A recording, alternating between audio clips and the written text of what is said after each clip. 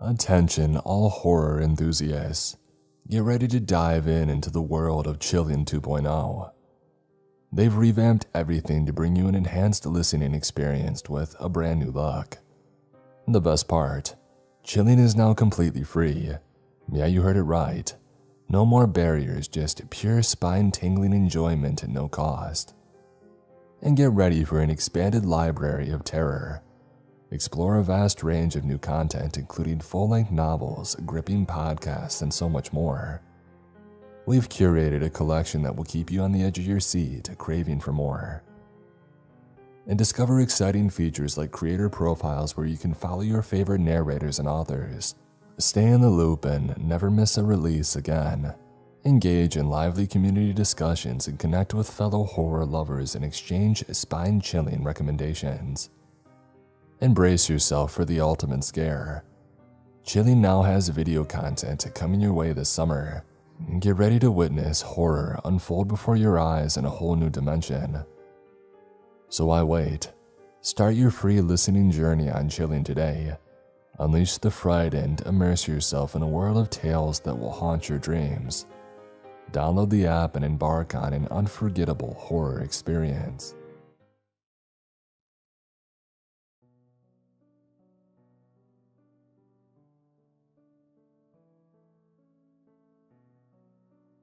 It won't harm if you're having fun.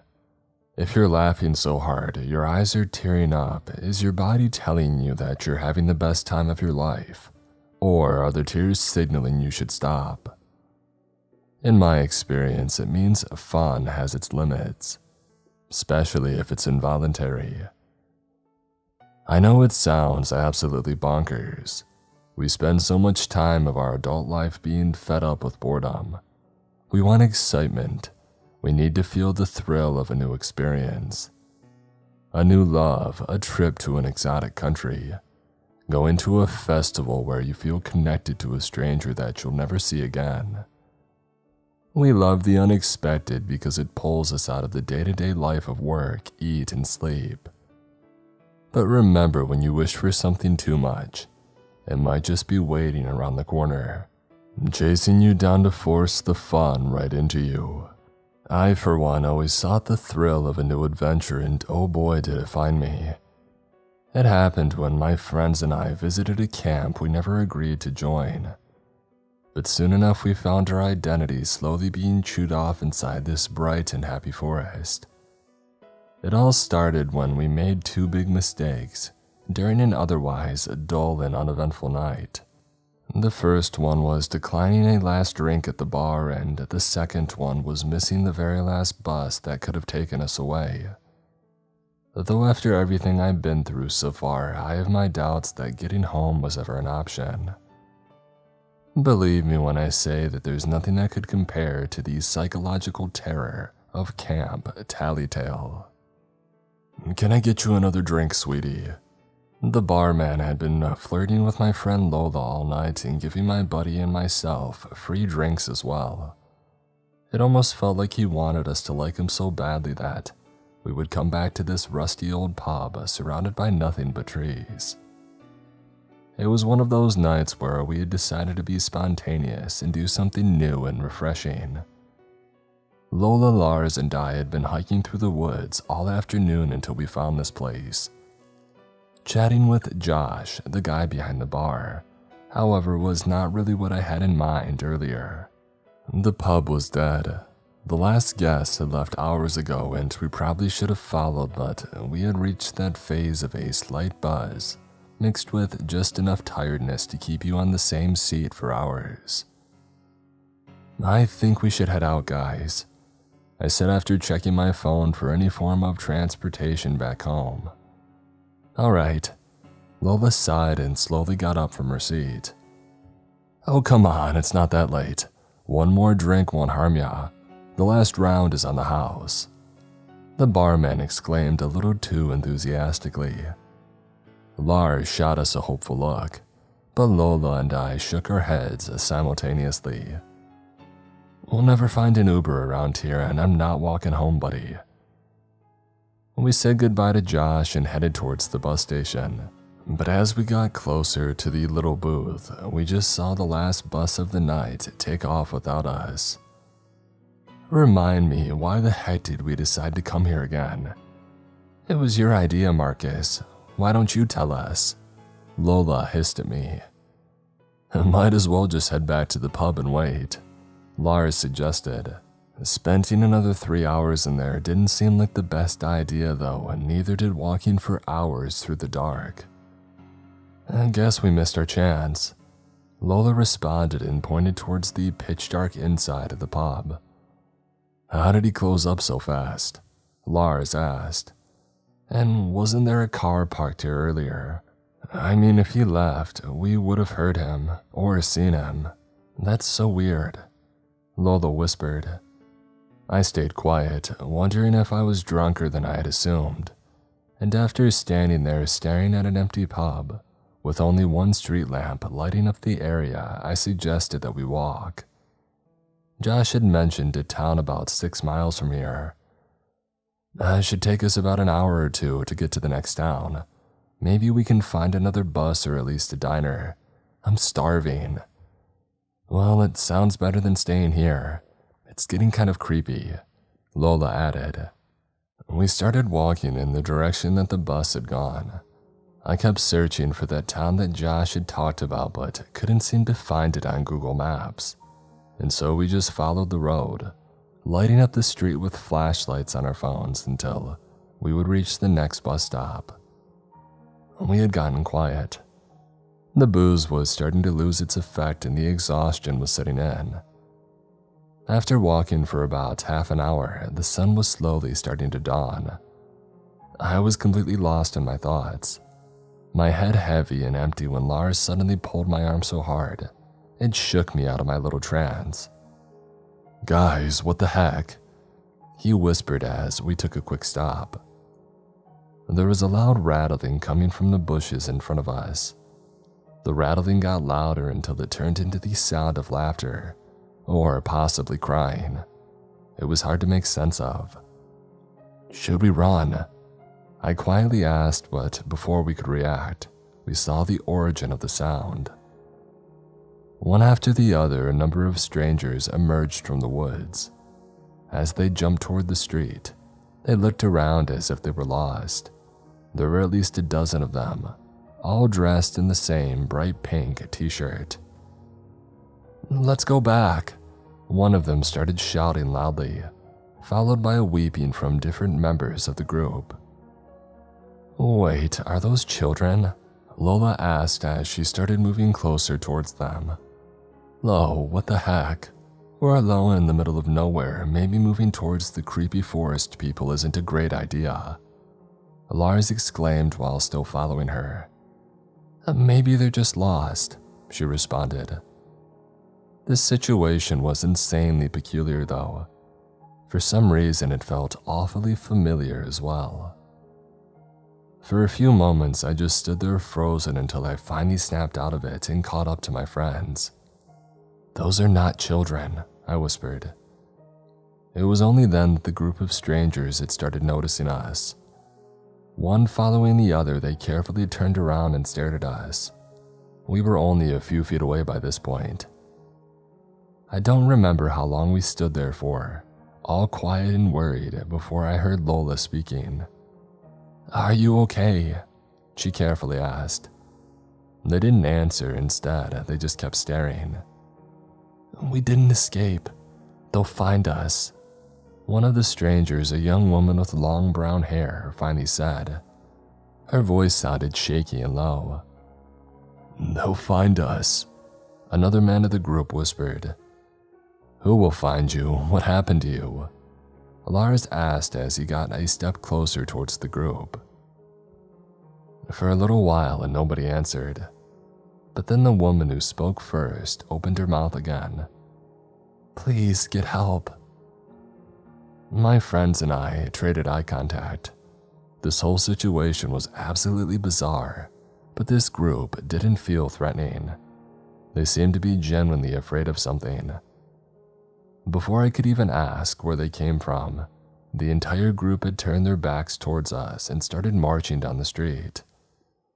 What the actual heck? I whispered. Marcus, call the police. Maybe they got out of some hospital. When were they all wear matching shirts? Lars asked. I was afraid that I wouldn't have any signals so deep into the woods, but after a few seconds, I had a dispatcher on the line. I tried my best to explain this weird situation to the man, and I was already expecting him to hang up, thinking that we were on drugs or something, but he stayed calm and friendly. Right, bud, thanks a bunch for calling. You did the right thing. Those people that you saw disappeared from a rehab facility. They are not dangerous, but they might seem a little lost to you. We'll send cars down now to go and pick them up. Could you do us a favor and stay in near sight of them so that we can track your location? Yeah, I guess. Are you sure they're not dangerous? Absolutely. And we happen to be quite close, so don't you worry. Take some safety distance and do not talk to them. Just stay close by. I'm not entirely sure how much time had passed, but it didn't feel longer than a few minutes when we heard the sound of cars behind us. A police car stopped right next to us. It was followed by one of those big yellow school buses which kept driving up the road. We had lost sight of the group. Lars thought that it would be better to stay away, especially after we had tried talking to them before.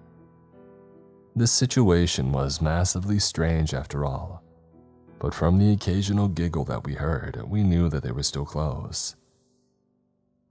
2 officers stepped out of the car, a woman with short blonde hair and a man with a dark mustache. The man greeted us with a friendly smile and asked if we were doing all right. The woman was on the phone and it sounded like she was talking to whoever was driving the bus.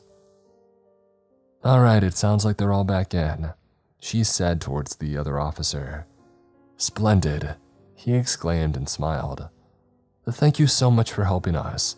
Who knows what would have happened to them out here? What was wrong with them? Lola bluntly asked. Oh, we don't know for sure. We just got the call to look for them and you guys helped us a ton. Can we offer you a drive to town? As we were still basically in the middle of nowhere, it didn't take much discussing for us to take him up on the offer. The car drive was weird to say the least. It almost felt like they were interrogating us, asking where we were, what we were doing, and who we were, and so on. So you went for a cheeky little drink right in the middle of the woods, huh? The woman asked. Well, the pub was the only place around. Lars laughed nervously. A pub in the woods? The man asked and gave his colleague a questioning look. Yeah, the one next to the closest bus stop, I guess. Small place, only a parking lot around, I said. I'm not sure what to tell you, buddy, but there surely is no pub around here, and the closest one is in town. How long did we walk for then? Lola asked us, but we both had no idea what to say. This night was getting stranger by the second, and this mess was only the beginning. Okie dokie, friends. Sounds like you're a bit confused. You look a little messy too, don't they, Ron? The woman asked. Oh, they sure do, don't they, Wanda? Luckily, we got something special for them to change into. What is going on? I asked. I thought they were taking us to town, but now it felt like we were even deeper inside the woods. Oh, come on. You know we don't like that type of language, Marcus. Also, could you be a little sweetheart and grab the bag underneath your seat? The officer called Ron said. At first, I hesitated. Something was so off about these officers that it made me shiver. My friends were both looking at me, their faces a mixture of confusion and fear. Marcus, Ron asked you to do something, the woman said with a stern tone. I reached under my seat where I found a soft bag. Open up. The woman turned around and looked at me with excitement in her eyes. I didn't move, but Lars, who was sitting right next to me, was seemingly getting fed up. He reached inside the bag and pulled out a pile of fabric, pink and blue. Those were t-shirts. 2 pink shirts like those strangers were wearing and another blue one. Lars grabbed the blue one and held it up. What the heck, it says Lola on the front. We looked at the two pink shirts. One of them had the name Lars printed on it and the other Marcus. I instinctively grabbed the door handle even though we were still driving, but it was no use. It was locked. What is going on? Lars was now shouting. Where are you taking us? Lola added. The officers didn't answer. Instead, the car came to a radio stop. All of a sudden, we heard the loud sound of a siren blasting. No, it wasn't a siren. It was a bell. A look outside the car proved to us that we were nowhere near a town or civilization for that matter. We had parked right outside of a campground. We heard the clicking of the back doors unlocking. The officers walked out and I slammed the door open, ready to get running, to get away from whatever was happening. But there was no escape. About 5 other adults dressed in scout outfits were coming up with bats in their hands. My friends had left the car as well, and we were facing the entrance of this campground, with the scouts and officers surrounding us. What's happening? Lars sounded, but his voice sounded numb through the ringing of the bell, which kept getting louder and louder each second. The scouts came closer. They had big, bright smiles on their faces and kept mouthing something that I couldn't understand. I was so distracted that I hadn't noticed Ron had walked up to me. His greasy, heavy hand was now resting on my shoulder, while his other hand was pointing at something high up. Lola was staring up. Her face had turned entirely pale. Lars must have looked up as well because he was throwing his guts up. I was afraid of what I would see now.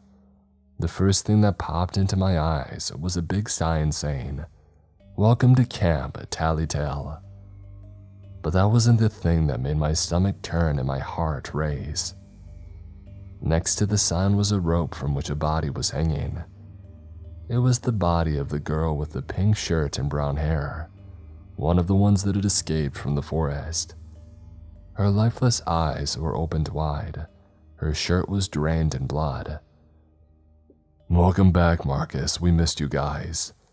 I felt Ron's hot breath in my ear as the bell finally stopped ringing.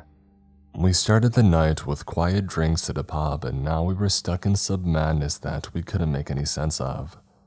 They had forced us to put on the shirts. We were shouting, crying, and asking what was going on, but nobody answered. Instead, they guided us inside the camp. There were a bunch of bungalows, all looking the same. We kept passing about 10 or 12 of them, after which they had separated Lola from us. We tried to fight them, and she tried to fight them, but it was no use. They took her away and brought Lars and me to one bungalow somewhere in the middle of the camp. Without a word, they locked us in. Of course, we tried calling for help. Lars' battery was empty, but I called and texted every single person on my phone. The only reply that I got was a text from my mother saying, "Have fun at camp, sweetie." Calling the police obviously wasn't an option either. I wish we had known that earlier. As much as Lars and I tried, we couldn't remember why we had gone on a hike or how exactly we had ended up in that pub. We had no idea how the police were involved in this and who else was. Of course, by now we realized that none of this had been a coincidence. I wish we had known that we had been to this camp before, that we had never truly escaped. But this day was just another beginning of Camp Tallytale, and it would get so much worse from here on. Greetings, strangers and soon-to-be friends. With an enthusiastic 3 times hurrah, we lovingly welcome you to Camp Tallytale. We hope that you're ready for days filled with sunshine, friendship, and most of all, fun. And when we say days, we mean as long as you can last, of course. Attached, you will find the program for the day. Soon you will be reunited with the rest of your group and the next edition of the tournaments can begin. The note was sitting on one of the beds in the bungalow where Lars and I had been locked in. We had gone through multiple phases by now, consisting of shouting, smashing our bodies against the door, and looking for secret escapes. We had long given up on trying to call anyone. Either these people had somehow exchanged my phone without me realizing, or this whole mess was even bigger than I thought. The program only said, lunch and hunt. And do you think the other people living here will come back soon? I asked Lars. There were 4 beds in the wooden hut. 2 of them didn't have any sheets, blankets, or pillows. The other 2, however, looked as if somebody had been sleeping in them. We also found t-shirts with different names on them. Ian and Julian. Maybe their bodies are already hanging from the entrance, Lars numbly responded. The shirts were the only items that we could find, the only clues there were so far. The whole situation felt entirely surreal. We hadn't slept at all and were surely losing our grip on reality. They knew who we were. They knew it was us when we called. They had it all planned out. I mumbled more to myself than to Lars. I think we've been here before, he whispered. No, we surely have been here before. I just can't remember how and why we left and how the heck did we end up in that pub? I interrupted him. Lars nodded. It all seemed so logical to me last night. We had been on a hike, we found a pub and had a few drinks. Nothing too unusual, but as hard as I tried, I simply couldn't remember anything that preceded that hike. I couldn't remember where we met up, when we started leaving, or what route we took at all. It felt as if a part of my memory had been wiped away. The one thing that was bugging me the most, however, was that it all seemed so normal to me yesterday. I felt like I was just waking up from a dream. What exactly do you remember? I asked. Lars stayed quiet for a while. I know we stayed in this hut before and I vaguely remember the other dudes. He pointed at the 2 beds on the left side of the bungalow, and that we were afraid of them. My eyes shifted towards the beds. If they were trapped here just like us, shouldn't they be on our side? Though thinking about the agitated campers we met in the morning, I don't think the people in this camp were all that normal, or at least not exactly conscious of their actions. Do you remember what this tournament is all about? He shook his head. But from what we saw this morning, I suggest that we play along. I don't think they like people going against. We both jumped up as we heard the sound of a knock on the door. The knocking had the same tune to it as the ringing of the bell that we heard as they hung a dead girl up at the entrance sign. The sound still sends a shiver down my spine. Hello, hello, hello, you have absolutely no idea how much we missed you folks. The door opened and we were greeted by the freakishly white smile of a man dressed as a scout. The fabric of his uniform resembled something an action figure would wear, as if it was created out of Play-Doh and plastic. I hadn't noticed yesterday, but there was something very uncanny about it. His skin was shiny and smooth and his hair was perfectly groomed. He looked nothing like somebody working at a camp, more like he was created in a laboratory. My name's Jeremiah. You knew that before, but you don't anymore. Lars and I exchanged eye contact. I knew we were both thinking about storming the guy and trying to run, but neither of us made a move. Those people were not scared of us, which made it even more obvious to me that we should be scared of them. The smile of the man turned into a frown. Oh gosh darn it, boys, you're not wearing your shirts. How will the other campers know you belong to them? He kept staring at us, not blinking at all for what felt like minutes. The smile became more forced by the second, and we could see the sweat forming on his forehead. His head slightly shifted and his gaze was pointed towards these shirts that they had thrown in the cabin when they had locked us in. The atmosphere was so tense and massively messed up. We couldn't take it for long until we took off our shirts and put on the pink camp shirts with our names on them. Oh, now don't you look marvelous? Now hand me those nasty old fabrics and let us go have some lunch, shall we? He ripped our shirts out of our hands and gestured for us to follow him. Should we make a run for it? I whispered towards Lars while we slowly followed Jeremiah out the door. He shook his head. Maybe he'll bring us to Lola. We passed a couple of identical bungalows and even spotted a couple of other campers. It seemed as if everybody staying near us belonged to the same pink group, as those were the only shirts that we saw. The other campers avoided any form of eye contact. Lars even tried calling out to some but were blatantly ignored. We saw them in little groups, never alone. Some were playing card games, some were chatting or laughing. If it hadn't been for everything that had happened this morning, this might have seemed like a regular camp. And we kept following Jeremiah until we reached what I assumed was the dining hall. Our hopes of meeting Lola again vanished, as we were greeted by the masses of pink. Where are all the other campers? I asked. Oh, we only eat with our kind, boys. Do not dare to mingle with those other creatures or you might regret it. Jeremiah said as he looked deep in my eyes. His picture-perfect face was showing creases in the skin, and I thought he might explode any second until he started laughing hysterically.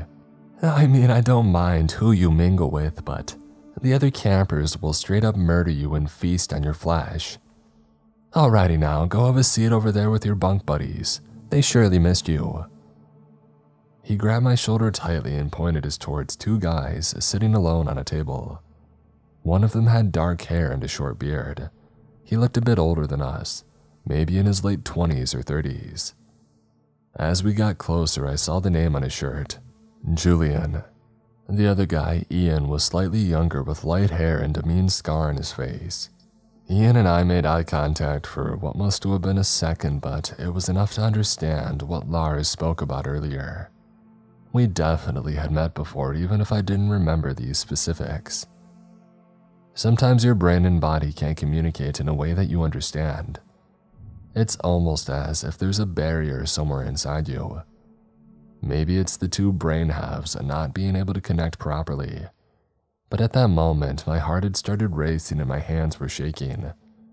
My body was reacting with anxiety at the look of Ian. If only I knew why. As he spotted us, I swear his mouth formed into a smile for a split second, which quickly turned into a look of pure hate. Lars sat down in front of them and I reluctantly followed.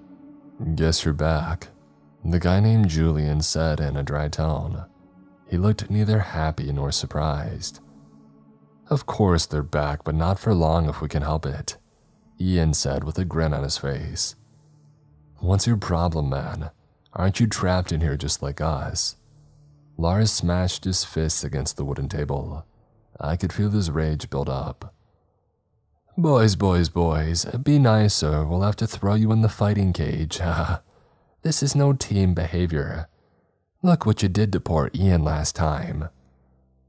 Jeremiah had appeared out of nowhere again, except this time he at least had some food for us, even if it wasn't exactly appetizing. He put down 2 trays with some slimy substance that looked like porridge mixed with dirt and a bottle of water. I know, it doesn't look too promising, but just smell it. Fresh cinnamon always makes my heart feel full. Jeremiah whispered in my ear. And now, shush, and enjoy. He gently stroked my head and then took off again. Lars didn't even hesitate as he started shoving the weird substance into his mouth. It's not that bad, he mumbled. My stomach was rumbling like crazy. I couldn't remember the last time that I ate anything at all. I hadn't consumed anything since the beer at the bar. Jeremiah was right. It did smell like cinnamon, but it wasn't a nice scent.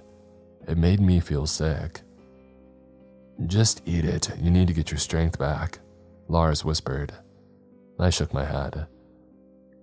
Ian, who had closely watched us, got a small sachet out of his pocket.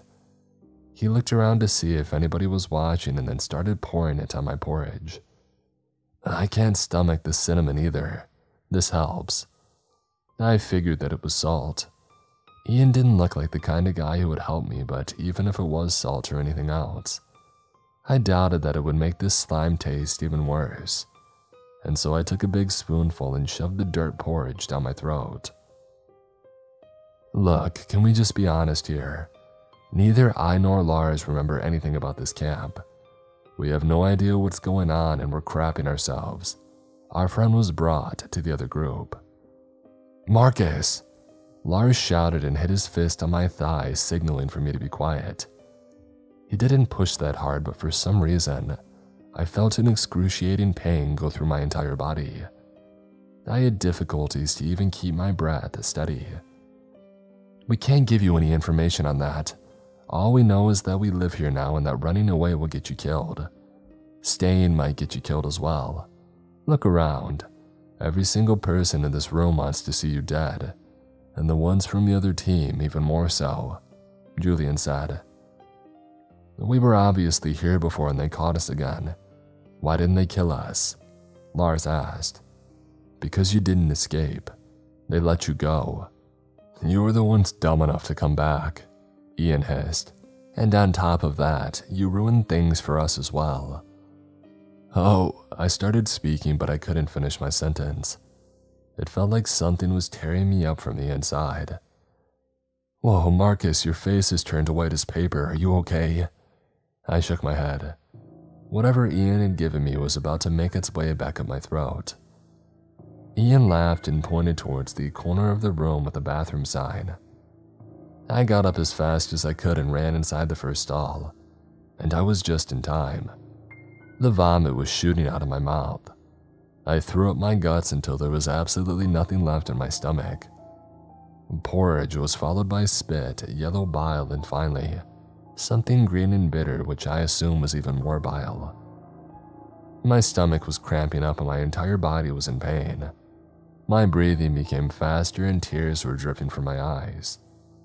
Everything had gone to absolute crap in a matter of a couple of hours. As I sat there at the bottom of the bathroom stall, close to giving up, I heard Lars' voice from the outside. Marcus? Screw that guy, I cried. He tried poisoning me. Lars opened the door to the stall and sat down beside me. Yeah, I don't think we should trust any of the people here. I nodded. He handed me the bottle of water and my stomach slowly calmed down. At least there was nothing left inside that could come out. I was collecting my strength to finally get up again and confront Ian when Lars pointed at a dark stain on my thigh. Is that blood? He asked. It was the spot where he had hit me with his fist before. There was no way that he could have hit that hard. I pulled down my pants and was more than surprised to see blood all over my leg surrounding a big cut. I gently touched it with my fingers and noticed that it wasn't just one cut.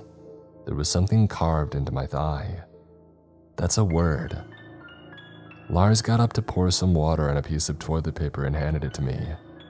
I cleaned off the blood and realized that Lars was right. It seemed that I had left a message on my own body. Kill Ian. I knew we couldn't trust that guy, and now we have proof. He just poisoned you. He said everybody wants us dead, and that includes him. We can't trust him or that Julian guy, or anyone for that matter. We need to. The door to the bathroom opened with a sudden bang, and I quickly pulled my pants back up. It was Jeremiah. I swear that I'll see his uncanny face in my nightmares until the day that I die. Boys, you're making me go all woozy. Gosh, it's no time for a bathroom break.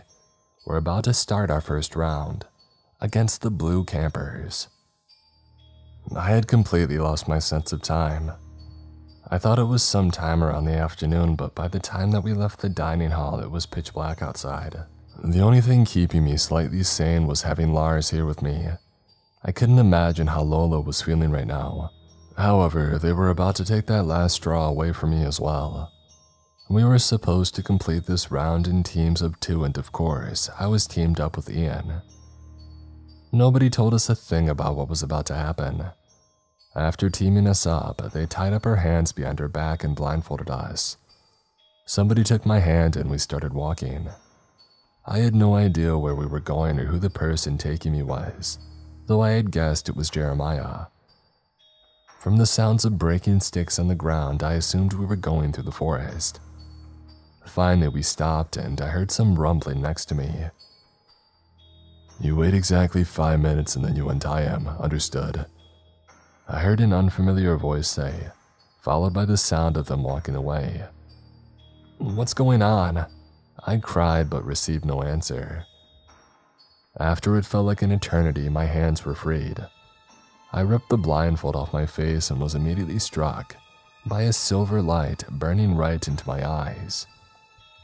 I took a step back and started blinking a few times until I could finally make sense of what was in front of me. It was Ian holding a torch. In his hands were a sharp knife and a piece of paper. "We need to hunt down this chick," he said nonchalantly as if he hadn't just almost destroyed my vision. He passed me the piece of paper which had a photo printed on it. My vision was still blurry, but between the dots of green and blue, I recognized the girl in the photo. It was Lola, my friend Lola, who was separated from us and brought to the blue camp. "What do you mean, hunt her down?" He held up the knife. "Like make the bell ring," he said. I stayed quiet. Ian was not to be trusted, and telling him that Lola was my friend was probably fuel for his anger even more. I had to think quickly. Kill Ian, kill Ian, kill Ian. That was all that was running through my mind. If we didn't get him first, he'll try and get rid of us. He wants to hunt Lola, he wants us dead. Everybody here wants us dead. The lack of sleep and food was destroying my mind, and all I knew was that I had to survive and get my friends out of here. With a sudden movement, I jumped him from behind and managed to get a hold of the knife. "Don't move!" I shouted and held the knife right up to his throat. "What the heck are you doing?" he whispered. "I'm gonna get rid of you before you can do the same to us." His eyes turned sad instead of scared. "You're letting this all get to your head. Breathe," he whispered. "Oh, don't try to play mind games with me, Ian. I know dang well what you're up to." Slowly, Ian moved his right hand up and touched the back of mine. I was praying that he didn't feel how terribly I was shaking. I'd gotten myself into a really dangerous situation, and he looked stronger than me. If he had grabbed the knife, I'd be gone. I tightened my grip, but Ian didn't even try to go for the knife. Very slowly, he took a tiny step back, just enough so that the cold knife wouldn't be resting right against his throat. And then he got really close to my ear and whispered something inside them. "I'm not Ian, and you're not Marcus. Your name is Killian, and your friends want to murder you." I used to be a trusting person. I believed in my family and my friends and in the authorities. I'm from a small place with hardly any violence besides a number of unfortunate events of years back. Something had fundamentally changed about me, however. I had completely forgotten who I was. No, that isn't entirely true. I did remember my childhood. I remembered my mom and my sister in the town that we grew up in. Thinking about my past, I didn't remember Lola or Lars. When we sat in the pub or as we walked through the forest, I had this sense of familiarity, as if they had been my friends for years, but I only met these two here at camp. The letters on my thigh weren't instructing me to kill Ian. They were a reminder of a name. And hearing this name out of the mouth of this man with a scar on his face finally woke up another memory. He wasn't entirely right. My name wasn't Killian. I mean, my actual birth-given name. There were very few people that would call me that name, however. The ones that I had met the last time, I was fearing for my life. At least at first. You can't go through life being scared all the time. Eventually, you need to decide for yourself who you want to trust and believe in. We are born alone, but we go through life in groups. We are social animals, and we need each other to survive. Even though I haven't known this guy for a long time, and even though he has gotten me in some major messed up situations before, I here and there decided that I would trust him. Because I knew him. I knew exactly who he was, and you can't say that about many people. The reaction in my body after seeing him wasn't fear. "Alex?" I whispered. He turned off the light of the torch. "If we're hunting one of them, they're hunting us," was his only response. My memory of the events before getting to camp was becoming clearer by the second. Meeting Alex and his friends, getting so close to him, but something was not right. Why was my memory cut off right after those events? "Are these people connected to Worley?" I asked. Alex grabbed me by the shoulder a little too tight. "Stop asking questions, we need to hunt down this girl." He had left me with more questions than answers, but by his intense reaction, I could tell that I really needed to be quiet. It was tearing me up. Being in a situation where you can't even trust your own senses or memory was slowly turning me insane. I had almost cut through the throat of Alex. Who knows what had happened to me in this camp, and what my unconscious mind was capable of. We moved through the dark for a little while until Alex turned the torch back on. "What will happen to her if we find her?" I asked. The silence was killing me. "You can't shut up for 2 seconds, can you? We'll bring her to the bonfire before they take one of us, or at least that's what I hope. Every round we play here has a different meaning. You never quite know for sure what they want you to do. Or, well, you did once. That's how they let you go. But then they brought me back here." He shrugged. "That must be on you. Guess you deserved it." This Alex was nothing like the one that I knew before. He was harsh and rude. I still had no idea why he made me throw up my guts in the morning. Thinking about that event made my stomach cramp up again.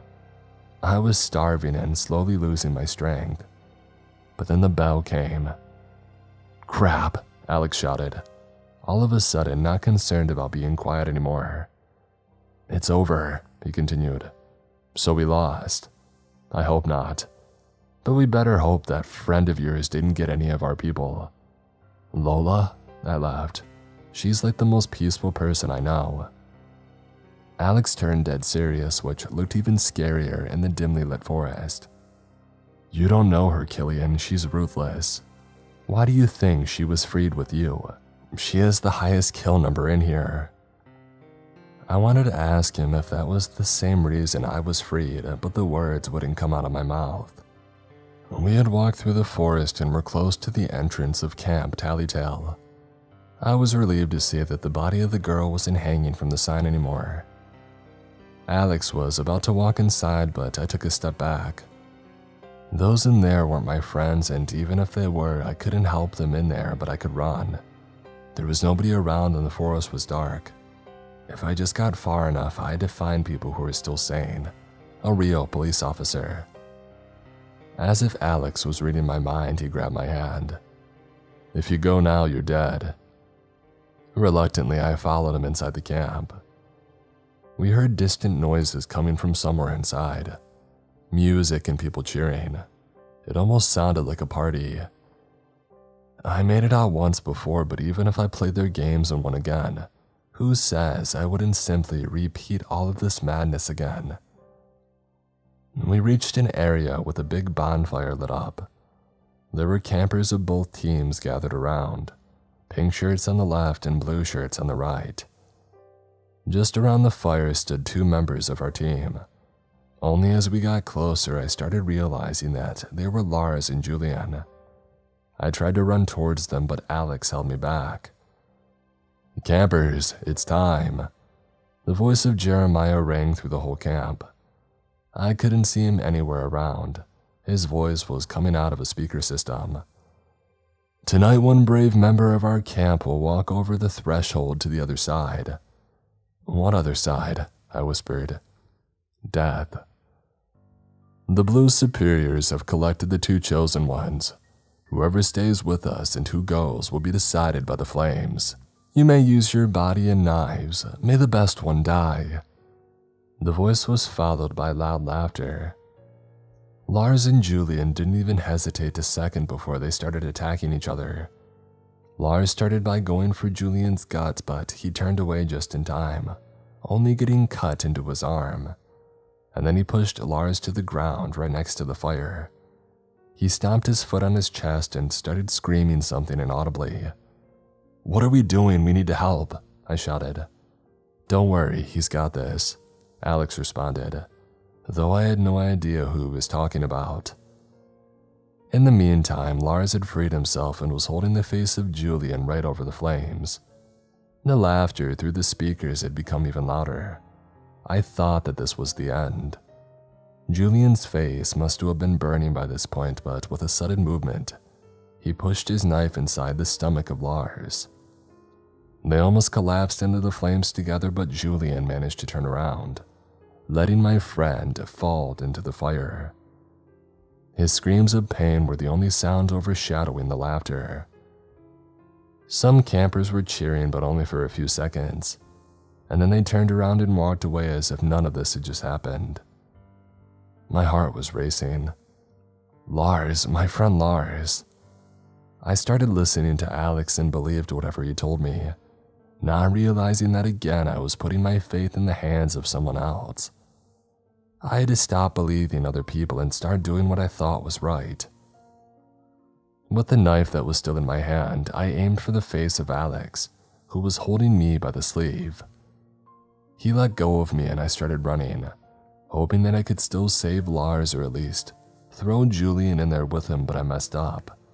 I slipped and fell to the ground. When I tried to get back up, I was staring right into the bloody face of Alex. The last thing that I saw was his fist going for my face, and then everything turned dark. I don't trust him, man. We're better off if we drop him somewhere. His mind is corrupted. I was slowly coming back to my senses. I had no idea where I was and I couldn't open my eyes. Or I could, but everything was dark. My first thought was that I had gone blind. Slowly the memories of what had happened came back to me. Had Alex hit my eyes so hard that I couldn't see anymore? I tried to touch my face, but my hands were tied up. He didn't eat anything while he was there, just give him some time, I trust him. That was Alex. You shouldn't have let the other one die, Manuel. This time I heard a woman speak, but it wasn't Lola or the officer. I didn't recognize her voice. You know well it was the only way to get out. We won. I started breathing heavily. Sitting here in complete darkness, not knowing what would happen to me next, was eating me up alive. In front of me, I saw the face of Lars and I heard his screams. I saw the girl hanging from the sign that read Camp Tallytale, and imagined the same happening to Lola. And then I saw Alex, but not the same way that I saw him in camp. I saw us together during all those occasions in the past where I was certain that I would die. I saw his kind smile and the braveness in his eyes. Somebody was walking over to me. They touched my face and removed what I assumed was a blindfold. I hadn't gone blind after all. It was Alex and he tried to smile, but I could see the pain in his eyes. I looked around and realized that I was back at the pub. "Where's Josh?" I mumbled. "At a meeting in town," the woman responded. She looked young, around my age maybe. The only other person in the room was Julian. Who did she talk to when she just said Emmanuel? I looked over at Julian. "Who are you people?" "We're friends of Josh, the barman who tried to save you," he responded. I turned towards Alex. "Can you untie me, please?" He shook his head. "Sorry, can't trust you yet. You were at the camp for quite a while and I believe your thoughts aren't completely yours again." The girl walked up with something that looked like a smoothie. "Start by eating regular food again. Don't worry, it's safe. Every day that you spent at camp, they were chewing on your brain. They were doing experiments on everybody in there, testing their mind and will, testing how much it would take for them to start hurting each other if they put them in different camps and called the others their enemies. It's been going on for months now. The girl that you know as Lola killed a bunch of innocent people, as did Lars." "And who are you?" I asked. "I'm one of them in theory, as is Josh. But we're not trying to hurt anyone, we want to help you." That's why we had Manuel over here infiltrating the camp. He was supposed to win this round and get you back out.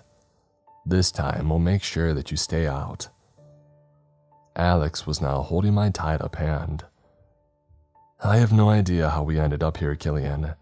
It took me a while of starving myself to figure things out until I finally met Manuel. So, these are the Worthy people. He shook his head. Yes and no, it's much bigger than just that. They are all somehow connected and now they've caught us. The only silver lining is that, as far as we know, our other friends aren't in here. I started understanding what they meant by my corrupted mind.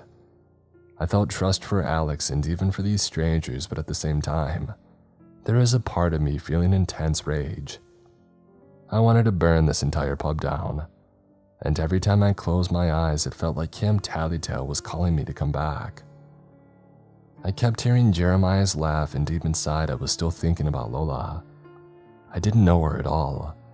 She wasn't my friend, but a part of my brain was sure she was. I was close to a panic attack. Does this at least mean that we can get the heck out now and get some actual help? I cried out. No, Killian. We left Camp Tallytail, but we're not out yet. We're still inside the forest. There's no escape. Or at least we haven't found one so far. For now, we need to focus on you getting your mind back, and then we can discuss the next steps.